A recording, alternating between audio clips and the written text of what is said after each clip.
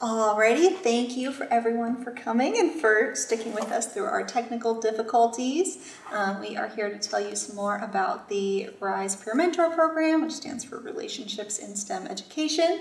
As you may know, we're recording this. You will not be recorded. It's just for us so that we can share this afterwards with more people. There will be a time for questions at the end and also for you to stick around and ask questions of any of us here. So if you have any questions, just hold them until the end and we will talk to you about it then.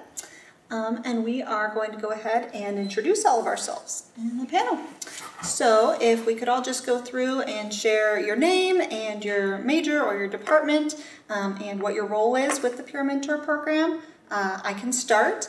My name is Ulofoshio, and I am the director of the RiSE program. I don't have a department, I just help all of STEM. And yeah, I'm the director. All right, my name is Dr. Tucker Howie. I have a PhD in material science and engineering, and I'm one of the engineering faculty here at Edmonds. And I work as a faculty advisor for the peer mentoring program. And I'm actually kind of the one who actually initiated and created this program. My name is Allison Obourn, and I am computer science faculty and the faculty advisor as well. Oh,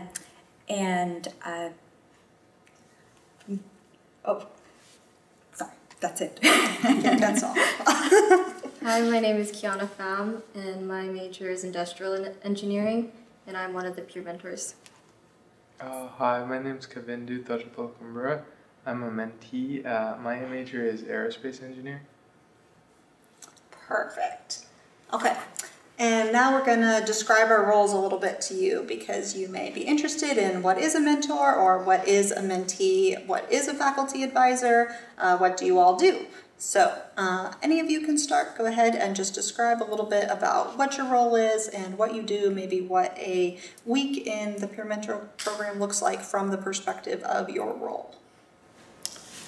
All right, I can start. So as an advisor, essentially, mostly just there when questions come up, and if there are any guidance that you need help with, if you're a mentor and your mentee has a question, can be there to help you answer or point you towards resources, and just in general, just a resource that you can come to whenever you need help with anything that's going on in the program. Yeah, so as a peer mentor, we tend to meet once every week or every 2 weeks, and at the beginning of the quarter, we discuss about what their goals are. These could be their academic goals or personal goals, and then my job is to help them succeed in that. This could be either leading them to resources or just talking to them and listening. So as a mentee, I mainly just schedule a meeting with Kiana, and then sometimes I have questions about like specific things either in my class or something like that, but mainly over like the past couple of months it's been about like college and like college applications, which she's been she's been able to help me with that type of stuff. Awesome, thank you. Okay, and next we'll go through what has your experience with the RiSE Peer Mentor Program been like. So I can say from my experience as the director, it has been so rewarding to be able to work with a variety of students, whether it be in my role as a supervisor for the mentors or also getting to know some of the mentees and just being able to see the progress that the mentees have made over time, and also just how the mentors have grown in their professional development, and just getting able to serve all of our STEM student population. That has been really wonderful for me as the director. Yeah, and so my experience, is again mostly from that advising role. But one of the things I would say, since we started this peer mentoring program, is that one of the things I've gotten out of it is just seeing the students' growth and sort of the excitement that they get out of, making the connections and finding all those answers that they would normally struggle to get, and just feeling more part of the college, more like they can belong here and that they can succeed. And so, just seeing how much it's impacting and having a positive effect on the students who participate in the program has been probably one of the best things I've gotten out of being a part of this. I have some similar things being an advisor, but getting to see the growth of our mentors as they have progressed throughout the program, being able to pass on some of those hard-learned lessons has been great to see. And also just the feeling of having a community. It can be kind of overwhelming on campus to figure out how to connect with peers, especially when you're taking a lot of online classes. And it's a great resource for students to get connected in. Yeah, for me the experience has been really great so far, because I'm a very introverted person naturally, so it gave me the opportunity to talk to more people. And for Kavindu, we met last summer when we took Calculus 1 together, and then I just told him to join the program since I knew him a little bit, and then we became really good friends out of this, so that's something that I've gained out of this experience. For me, yeah, it was nice because it's kind of hard to make friends at Edmonds because everyone's just trying to get through their classes, and so it was nice to be able to talk to somebody, but also get help from someone that's experienced more, especially in in college and high school as well. Definitely, thank you. And I think we might have answered this a little bit, but just if there's anything that any of you want to add, how have you benefited from being a member of RiSE, and what opportunities have you gotten as a part of RiSE that you may have missed out on otherwise? Yeah, so I can add a little bit more there, I guess. So if you remember, the R in RiSE stands for relationship, and again, that's kind of been, and you heard Kiana and Kavindu talk about, one of the biggest things we're getting out of the program is just building relationships. And those relationships are so important for, not just students, but, as faculty as well, building those relationships with students.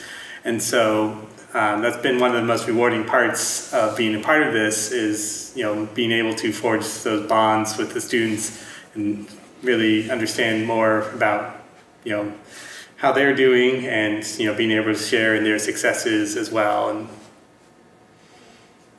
I think being in this community has helped me a lot, because as being in a leadership role, I've been able to ask for more help, especially from professors. Since my mentees sometimes have questions, it allows me to ask the questions for them or help them ask the questions. For me, I mainly benefited because I'm a big procrastinator. So having someone on top of me and making sure that I'm doing my work, especially with college applications, because I mainly waited until the last day to submit most of those. So yeah, it was nice.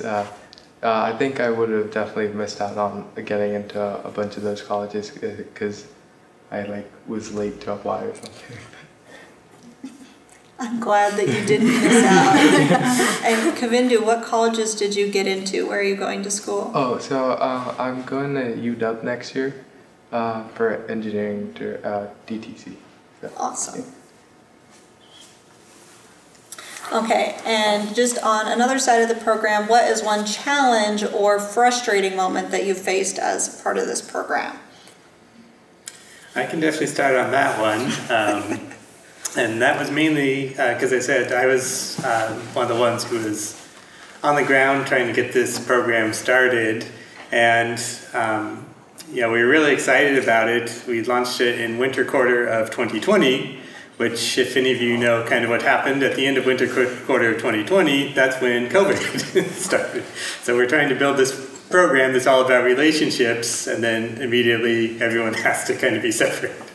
So, but in a good way, or a good thing about that, I think that helps a lot of people actually during the pandemic as well, because that's what a lot of the experienced people were missing, in their classes and in sort of college experience, was having the relationship, having someone they could reach out to. And so it was very frustrating to immediately, after one quarter, kind of have to completely shift gears. But again, I think it was actually really fortunate in a way that we launched the program at that time when we did. I think one of the more frustrating, there's two things that have been a little tough that I've seen. One is just that because we're a two-year school, I know for a lot of us, we feel kind of intimidated about, do I know enough to be a mentor? So you do. Don't worry. I think it's totally normal. You're still taking your intro classes in some areas. You might be in the same classes as some of your mentees, but you still have a lot of really valuable knowledge that you can pass on to them. So I think a lot of people would be fantastic mentors who maybe aren't considering applying. The other slightly frustrating thing is just simply that everyone is so busy.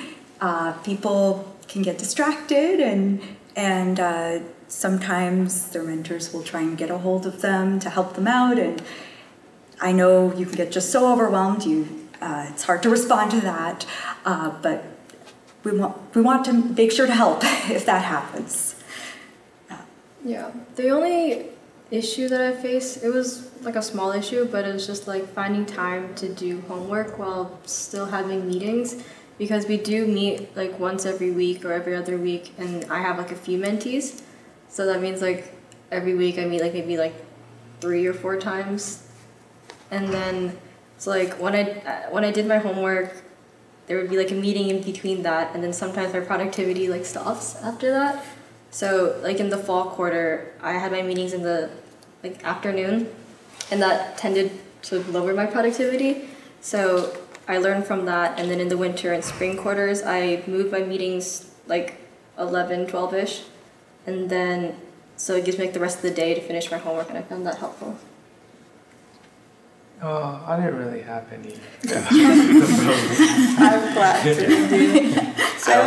Yeah. Oh yeah, so I was going to add one thing to kind of go on what Allison was talking about too. Part of the reason why we have this as peer mentoring program is because, those peers who've been here just a little bit longer, they have those experiences that you may be going through, in the near future. And so they're in a much better position to give you some information than perhaps the faculty are, because we're not going through the classes anymore. For me, it was about 20 years ago that I was taking classes. So, and it's different. And so that's another big aspect of that peer relationship there, and why, as Allison's saying, you do have the experience if you've been here a while, because you have that institutional knowledge, that experience of just being in classes that can be helpful to people who are just starting, or need that extra guidance to find their way through their college career. Mm-hmm. Yes. I think one thing that's been a challenge for me, and I think for the whole program, is just that some people sign up for the program, they think it's really cool and they want to be a part of it, but they don't necessarily know the expectations of the program, or what it requires, or really even what it's about. They just think it sounds awesome. And then they maybe get matched with a mentor, and like Allison said, they get really busy, they have a lot going on in their life, maybe something extra stressful happens, and then they kind of drop off and we never hear from them again. And so that's been just a really difficult part of the program, because we want to keep supporting people over time and really retain those people and build those relationships, and that does take time and effort from both parties to be able to meet consistently. And something I started doing was meeting with the mentees personally before they got matched with a mentor, and so being able to set those expectations and really make sure that their goals are in line with the program has really helped and the mentees that have decided, yes, this is the program for me, have continued and done really well in the program. So that's been a positive that came out of that challenge. And maybe for Kiana and Kavindu specifically, how have you grown as a result of being in the RiSE program?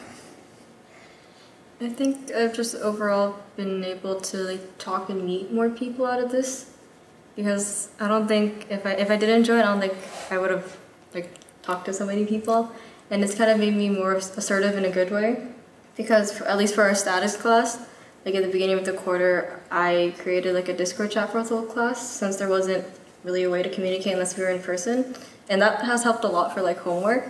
And I feel like just like becoming more of a people person has been the case. For me, yeah, I think it was mainly I've gotten better at managing my time and planning, like making schedules and like planning out my day, which I've learned from Kiana, because she actually like plans out her whole week and everything. So yeah. Perfect.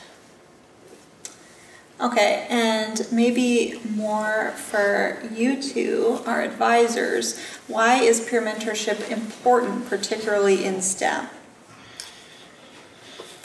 So we've already touched on that a little bit, but one of the reasons peer mentorship is important is, as we talked about, those relationships. And when we talk about college, we don't often think about how important those relationships are, but the research has really shown that a big part of whether people stay in college, whether they're successful, actually depends on the relationships they build during that that time there. Because college is very stressful, and there are times where a lot of people are just kind of overwhelmed and like, I cannot do this, or I don't know what I'm doing, and I'm not ready, or I'm not able to do this. But having people in your corner who are there to say, hey, I've been through something similar and you can get through this, and just be able to help you out, is just a tremendous asset, and really helpful for making you feel successful, but also making you feel like you're part of the community as well. Because that's another big aspect that they've found, is that being part of that community makes you feel like you can keep going, right? There's a purpose to it. I think also when you're taking all these really tough classes, it's easy to say to yourself when you're maybe not doing as well as you wish you were, oh my goodness, am I cut out for this? Maybe I can't do this. Maybe I should switch to something else that's easier. And everyone goes through that at some point, just about. And when having somebody that you can talk to when you're in that situation, who can say, yeah, I was there with a class, and first of all, here's what I did to make it better, but also here's what I would tell myself looking back. Because it probably won't have been that long ago. I think that can be incredibly beneficial, as well as connecting you to a network sometimes of other people in your field, so you can learn more about it. You can learn all the huge number of options for careers and schools, and really help you find the right fit for you. And especially for those of us who might not know anybody else in our field, might be coming from a background where we don't have anybody we can ask, what do you do all day at work? Having some other people around, between everybody, somebody's got a connection who can give you some really interesting perspective on that. And of course, the community aspect as well, especially I know in my classes, sometimes we don't have a tremendously diverse population in class, and if you're in a class and you feel like, oh gosh, kind of alone, then it can be, I think, really, really beneficial to have somebody outside to chat with.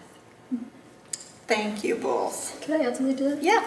I think this mentorship program would also be really helpful for Running Start students. Yeah. Because when I was in Running Start, I didn't know that this existed, and it was like hard to navigate like what classes to take and if they would transfer back to high school or if they would transfer to high school or a university.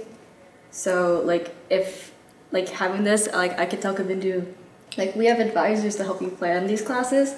Like I didn't know there were advisors when I was in Running Start, so I just like planned the classes based on the credits for high school.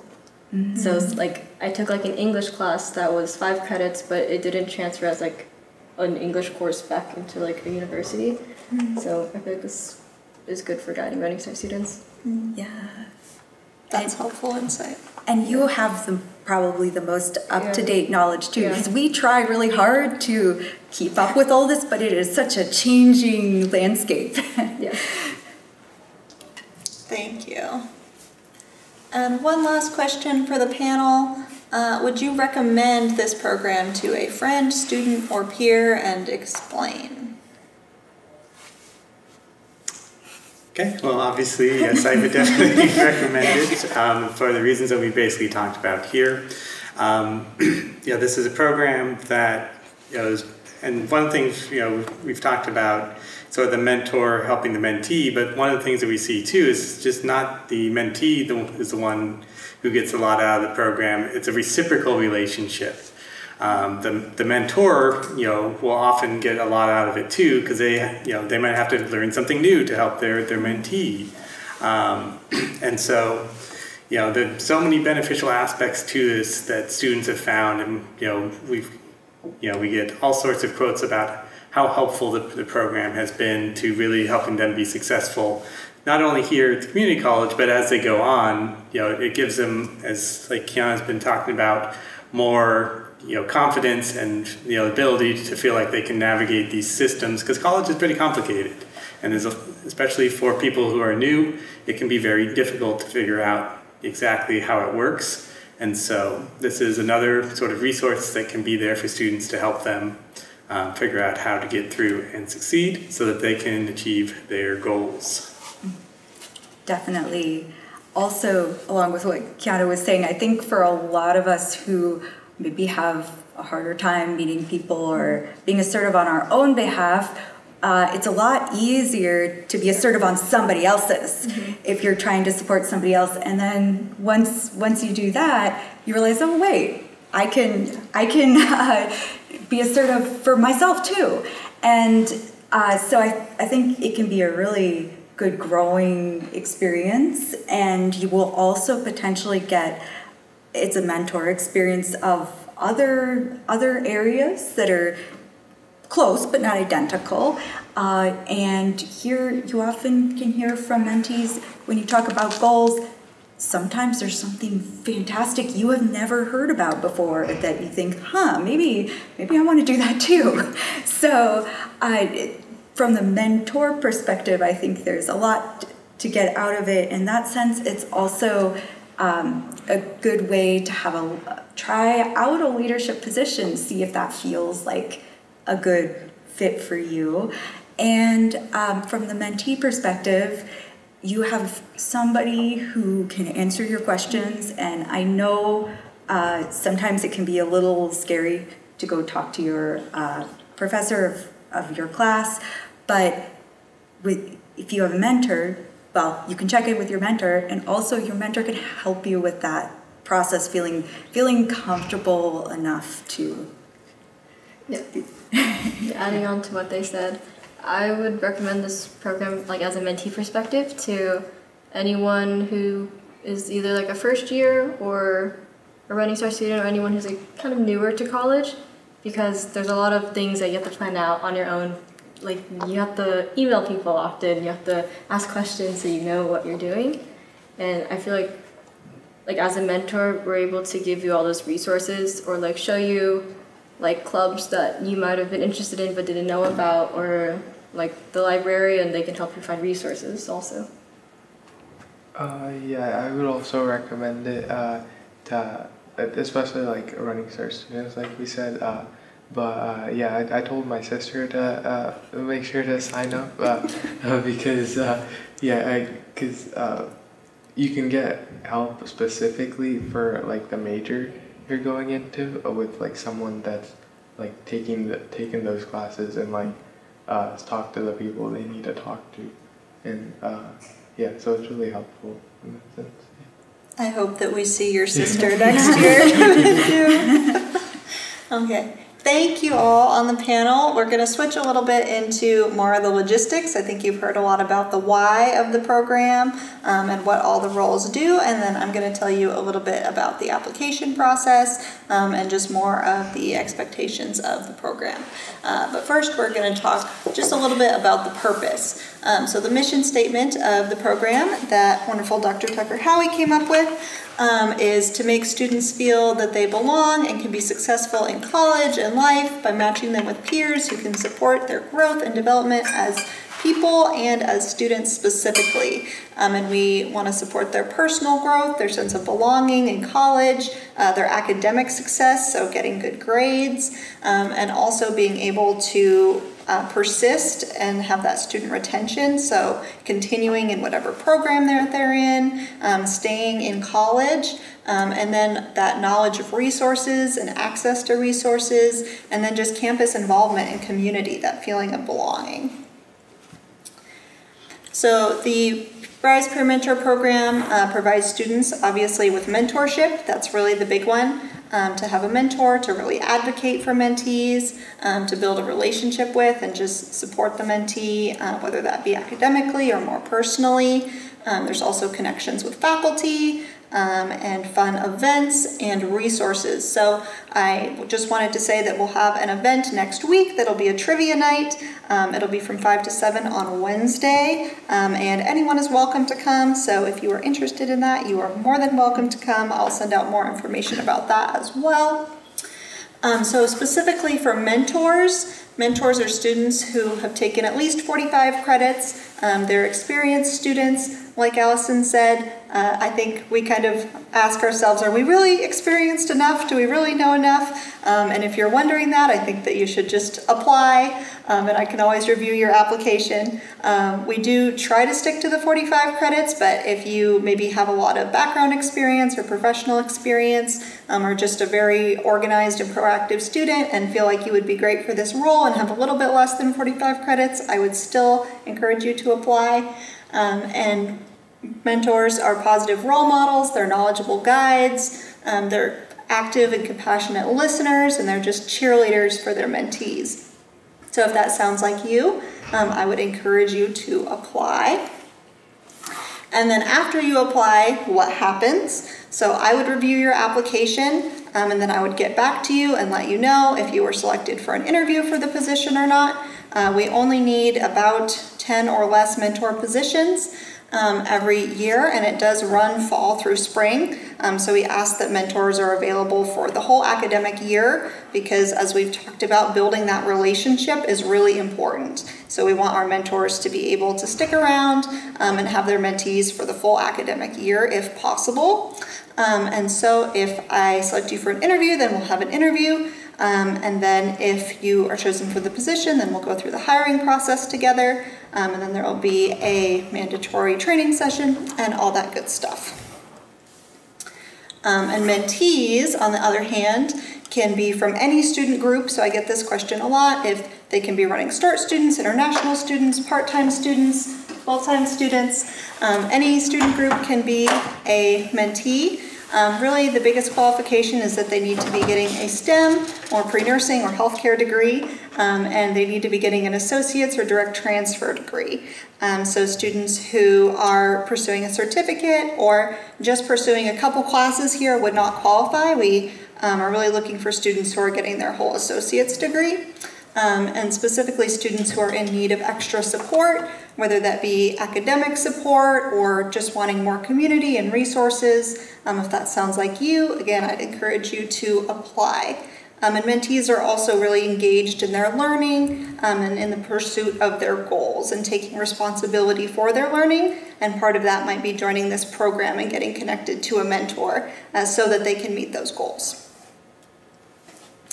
and what happens after a mentee applies. After a mentee applies, I would review their application, and then we would meet together and we would get to know each other, because I want to make sure that the program is a good fit for you. So we would talk about what the mentee's goals are, what they're interested in, what's really important to them. I would explain the details of the program more, and then if they decide, yes, this is the program for me, I think this sounds awesome, then I would say great. And I would match them with a mentor, usually by email, either the next day or a few days later, or if there's not a mentee available at that time, I would put them on a wait list, and if a spot opens up, then I would match them.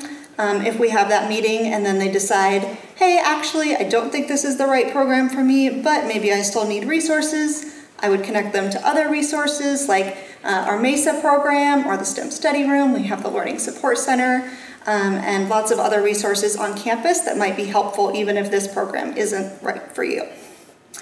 And then just some brief expectations for mentors and mentees. Like I said, mentors go through a really thorough training, so we try to equip our mentors well to be able to provide that support to mentees. And then they also meet bi-weekly with me and our faculty advisors and the other mentors. So we really try to make it a team effort to support all the mentees and make sure that we're building community as a team among the mentors as well. And again, just equip them with that professional development to be leaders. And then they meet with their mentees at least once every other week. Sometimes they meet once a week, multiple times a week. Sometimes they just meet every other week. It's really up to them and the mentee, but the every other week is a requirement. And they participate in at least one RiSE event a quarter. And on the mentee side, the mentees, again, meet with their mentor at least every other week. And they are actively engaged with their mentors. So if their mentor reaches out to them, they'll respond within 24 hours or so. And they participate in at least one RiSE event per quarter, and usually we have about 2 to 3, so there's multiple options. If someone can't come to one event, there's usually another one that they can come to. And again, they take responsibility for their learning and their goals. And our team here, just some information for you, is me and my email, and then the RiSE email, rise@edmonds.edu, is always available for anyone that's interested in the RiSE program, and our faculty coordinators or advisors. You've met Dr. Tucker Howie for engineering, and for computer science, Allison, and biology/pre-nursing/pre-healthcare is Dr. Lori Hayes, who's right there, even though you can't see her on the camera. She will be our faculty advisor for next year for that group of students, so you can contact her as well. And then our communication liaison, who does a lot of behind the scenes work on our website and marketing for students and all that good stuff, is Crystal Thompson, and she is wonderful as well, but couldn't be here today. So, thank you all for listening. If you have any questions for us, feel free to ask them now. You can also stick around and talk to any of us personally. Yeah.